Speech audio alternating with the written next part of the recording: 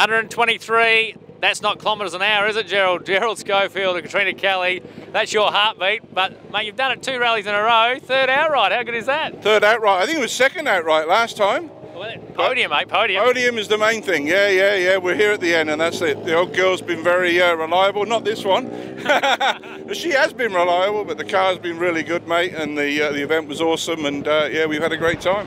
Katrina, have you enjoyed this event? It is a tough one, 3 days, but when it comes together, this is a pretty good feeling right at this moment, isn't it? It certainly is, yep. I've had a fantastic event. Love the big events, so it's good. And Gerald's driving all week has been really great.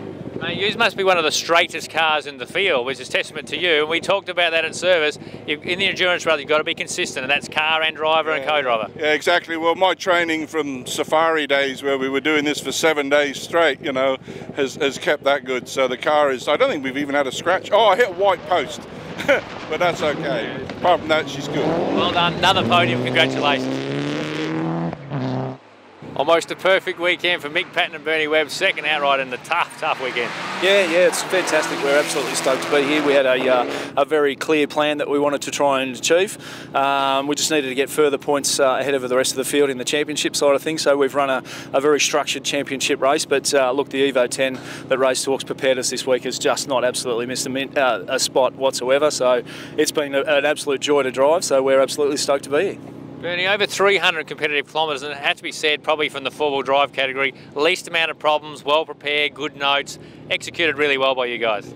Look, Mick's done a great job of driving this weekend. As always, Dave McShane and his boys have turned up with a perfect car. We just couldn't do anything at all that would upset it. So the car's been great. Mick's done a brilliant job. Roads that are different to what we're used to. We haven't run this car on any Shire roads before, and that showed at the start of the weekend. But we're loving being here at the end. Mick, really for you, this is a full circle. This is where it started for you.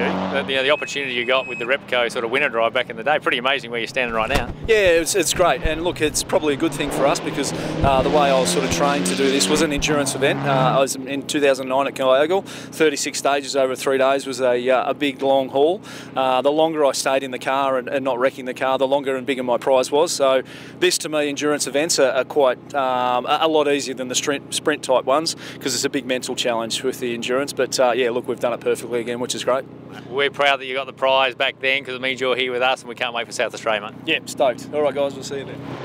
It was a monster weekend for our 4-wheel drive category, and the top of the dais, their first win at the national level. Marcus and Scott Walker, congratulations. That is a great result for you guys. Yeah, thanks, Dino. That was probably the hardest stage rallying I reckon I've ever had, just trying to hang on to that load and just, you know, keep it on the road. So big thanks to Scott. He's done an amazing job, and the team. So great.